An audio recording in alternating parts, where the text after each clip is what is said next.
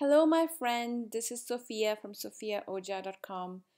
In this video, I would like to show you how to set up an exit intent form or a pop-up form on your Squarespace website.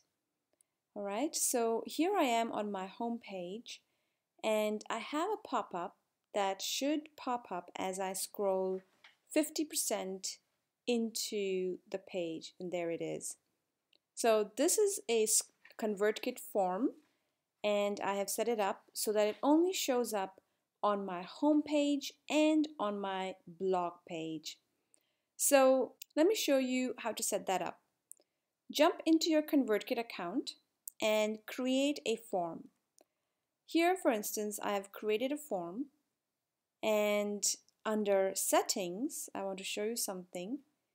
You would go under Style, and I would recommend a minimal. That looks the best when you have a pop-up or a exit intent form. In my opinion, this one looks the best. And then click Modal. You can also click Slide In if you wanted to slide in on the page, but for this purpose I'm selecting Modal. And again, here you have some choices. It can be an exit intent, so it shows up when somebody is about to leave the page, or a scroll percentage. So if they've scrolled a certain percentage of your page, then this form will pop up. And I like to keep it at 50%. You can keep it at 70%. All right. And then one thing that's important is you're going to change this to 15 days.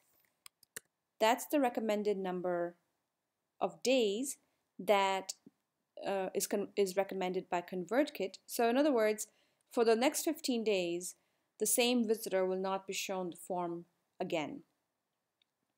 For our demonstration purposes for this video, I'm going to leave it at 0 days so that we can see the results of our work when I show you in the tests. So I'm going to leave it at 0, but make sure you change this to 15 or 30, however you want it to be, and click Save Form.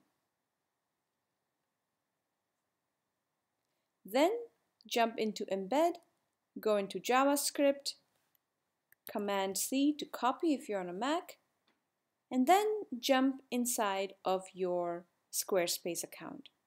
So you would go directly into the page that you want this form to show up. So I would like to select my About page today, and so I'm here on my About page. And what you need to do is find a spot where you're going to paste this code. Now make sure that it's on the page itself and not in the footer or the pre-footer, okay? Because that's going to affect your entire site. The form can then show up on all your pages. If you want it just on your About page, or you select which page you want it to be on, find a spot. I'm going to choose at the very bottom of this page, select Code, and then paste in that form script here. Click Apply.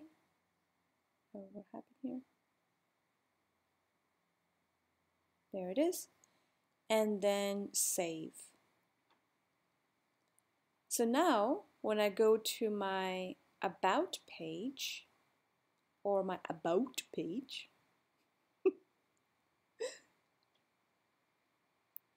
and I scroll down this page, this should pop up.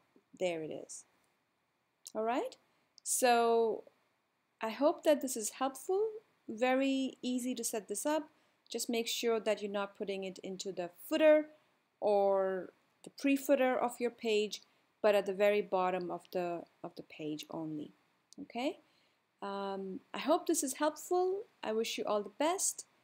Have fun with exit forms and pop-ups on your site. Bye.